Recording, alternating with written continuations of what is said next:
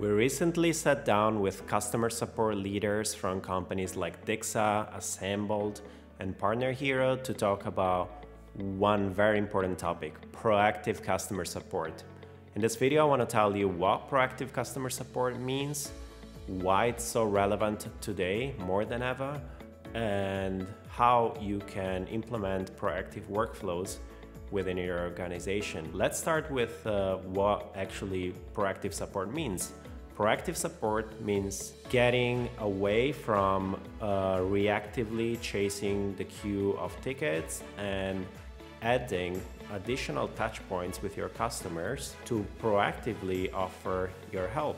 That could mean reaching out to them because you're aware of an issue that they might have before they contact your team. Could mean other randomized check-in with your customer base. It could mean making them aware of an issue that other customers have experienced and they might have been experiencing themselves, and a lot of other scenarios where you're not waiting for customers to get in touch with you, but you take proactively some actions, some steps to talk to them first. And in a lot of cases, you will find out that there will be feedback, there will be issues that they are experiencing, and it will provide incredible value to have those solved proactively. Why is this relevant now more than ever? With economic uncertainty and a lot of companies reducing their budgets or having a hard time landing new business, it becomes more crucial than ever to retain your customers, prevent churn, and actually invest in driving growth from your existing customer base. That means empowering your CX teams to drive upsells, to drive expansions, and to keep churn to the absolute minimum. Offering proactive support is an extremely effective way to prevent churn, but actually goes beyond that. So a lot of companies that implemented such workflows noticed that positive support experiences led to more loyal customers that stayed with the company longer and that actually spent more.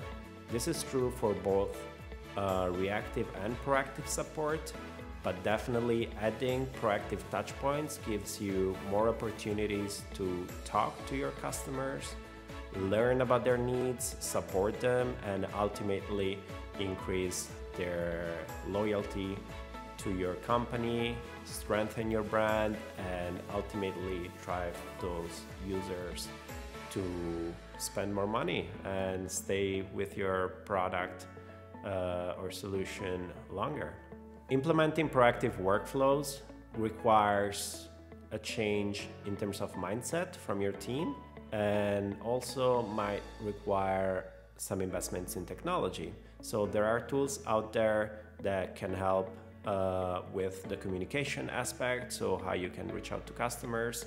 There are tools like Full View that can help with visibility into what happened, so you can see that your customers are experiencing a problem with your product, and you can reach out to them without waiting for them to tell you about it. An incredibly mind-blowing statistic says that 1 out of 26 people experiencing issues will reach out to your support team. That means that for every support request you get, there are many more customers that are experiencing problems, maybe not as crucial, but they're experiencing problems and they're not reaching out to your team. So the idea that anyone that is not contacting your support team is happy is absolutely wrong. So you can prevent those customers from churning by simply proactively getting in touch with them.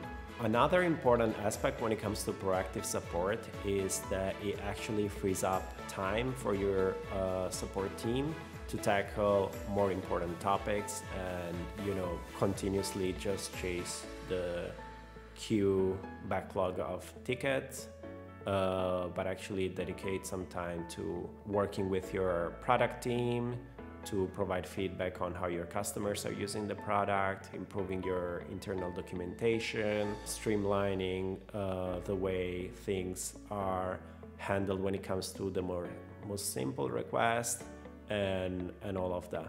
We could spend a lot more time talking about proactive support, but we actually have some resources that we're linking here from the description, so make sure to check those out, and I hope to see you all in our next video.